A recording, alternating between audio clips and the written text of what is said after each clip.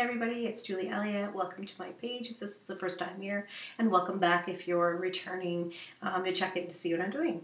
Anyway, I just wanted to quickly share with you something that I was listening to today on the way to my daughter's school. I was listening to Rhonda Bryce's audiobook, this one here, and it's called The Hero, which has been a really great book or great audio. Is talking about people's stories so far that I've gotten into it, people's challenges and some of the things that they went through and how they got through it.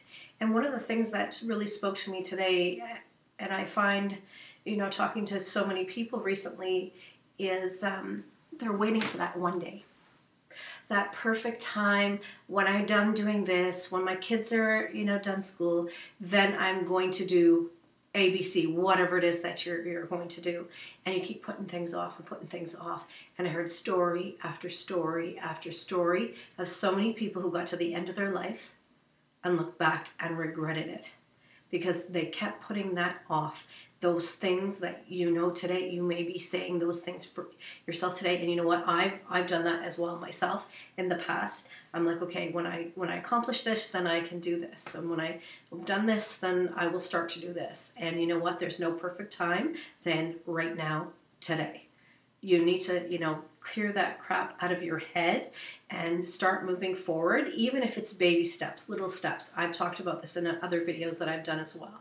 Never put it off. Don't think that, you're going to get it done when this happens, when things start to show up in your life and those cues are starting to come in and you're thinking about them and you're like, oh, well, I can't do this because of this and I've got to wait till this. That is a sign.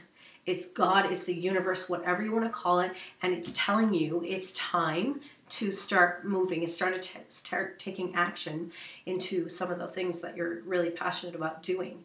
And you know what? For me, myself, for my husband, and my daughter, a lot of things didn't show up and really took its time, and we struggled for a long time until we started paying attention to those little cues.